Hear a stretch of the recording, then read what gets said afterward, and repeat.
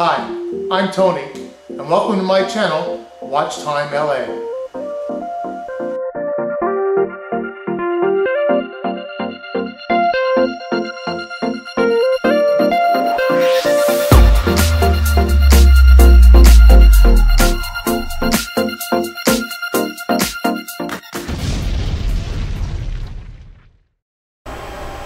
Hello folks, and welcome back to Watch Time LA. If you're a new visitor, please don't forget to like and subscribe, if in fact you like. This video is about the new 40mm Timex Marlin. I'm not going to have you look at this plain box for a very long time, but this is the giant box. It's hard to explain at this camera view, but it's an enormous box. It's about 18 inches by 18 inches by about 4 inches deep, maybe bigger than that. And it started out exactly 50 miles from where I live, and it took 12 days to get here. 4 or 5 days at Timex for processing, and they brought it to a USPS shipping facility, which I understand from the USPS that it's kind of like their third-rate, low-tier, slow as you possibly go shipping system. That's where it started out, and it stayed there for days. But anyway, let's break into this box. I'm excited to see what we have. Take out my trusty $4 Walmart special here. There's just so much box. It's pretty funny.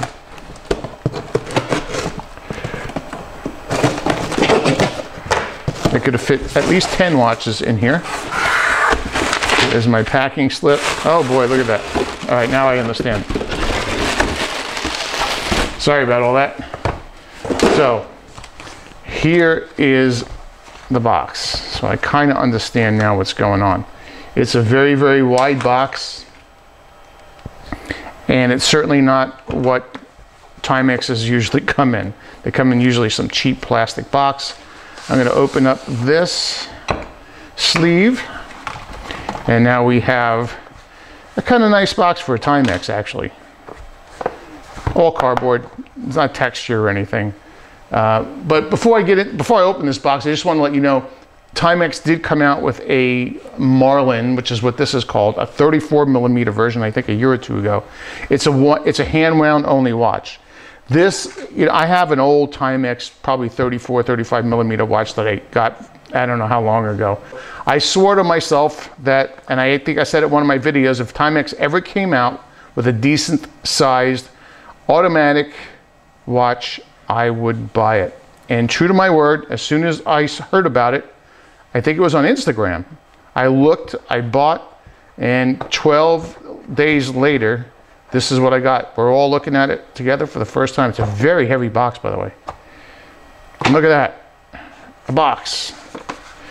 So you open up that box. Now here is some sort of, yes, it's pleather. It's definitely not real leather. I had to smell it first. Definitely has a plasticky smell, but it has a very nice texture on it. So now we're on to, we had the sleeve. Well, we had the giant box. We had the sleeve. We had the outer box, and now we have this really nice, very un-Timex-like heavy, maybe even some sort of wood inside their box. Listen to that. Okay, you ready? Boom. And there it is.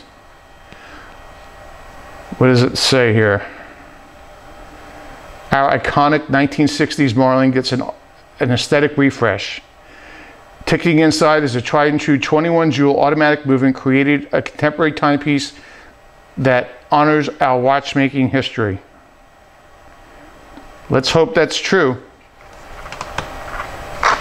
Okay, this actually is a piece of paper that fell out. I thought it was part of the top of the box. Anyway, there you go.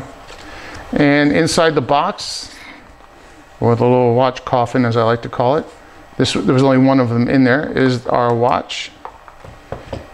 I don't see, okay, there's a little compartment here. We'll open up that, and in the little compartment is the user information. Looks like it's in several different languages. It's quite short, the English version. Let's put this guy back in. Let's close the box, which is hinged. So it's hinged. Definitely not your standard Timex box. Let's look at the watch now.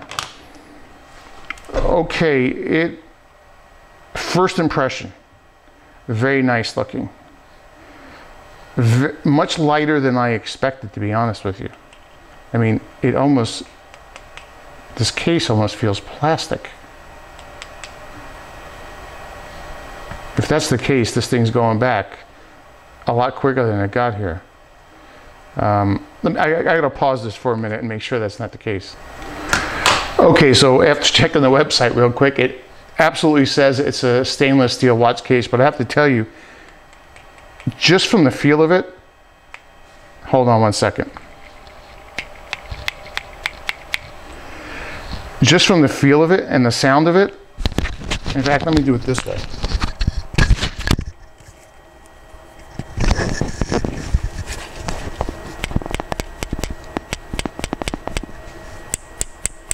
So here's me tapping on the plastic. Here's me tapping on the case. So it looks like it is an extremely thin watch case. And there again it says stainless steel. All right, well, let's take off our little protectors.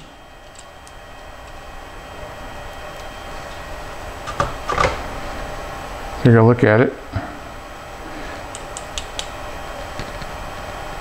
It definitely has a very high domed, I believe this is a mineral glass crystal. Very high dome. And it does have a display back. Now the question is, what are we really looking at here? I don't know yet. What does it say? The Marlin collection.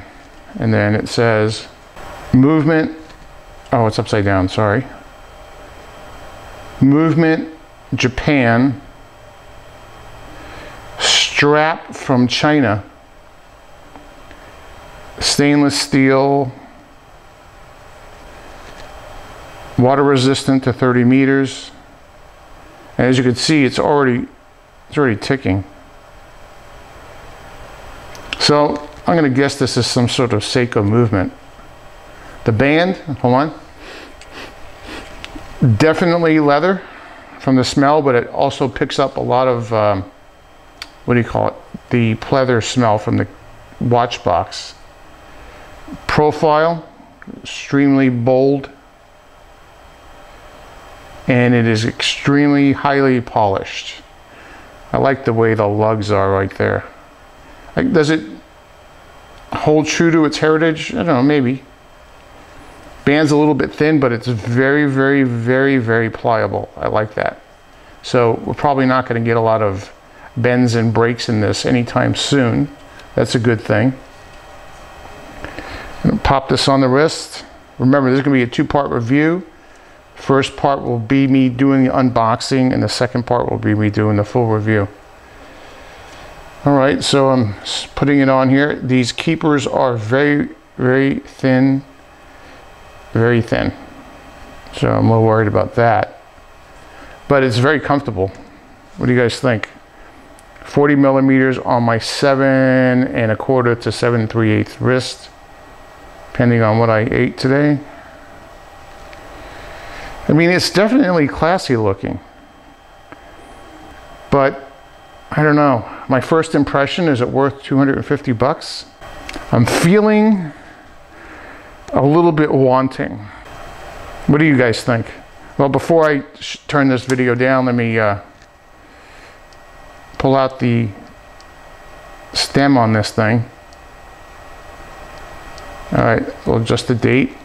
Okay, the date goes very quickly and has a very positive feel. It snaps right in there. So that's good.